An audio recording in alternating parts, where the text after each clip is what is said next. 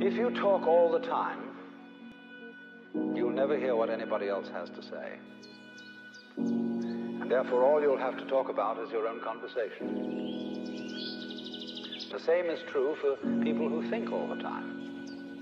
That means, when I use the word think, talking to yourself, subvocal conversation, the constant chit-chat of symbols and images and talk and words inside your skull.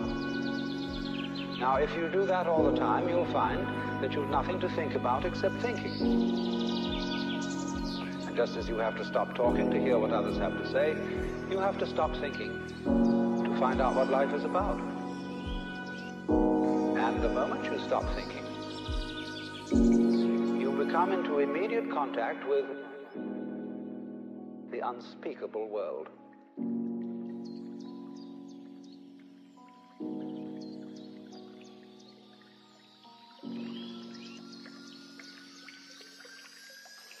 The force of liberation will blow the world to pieces.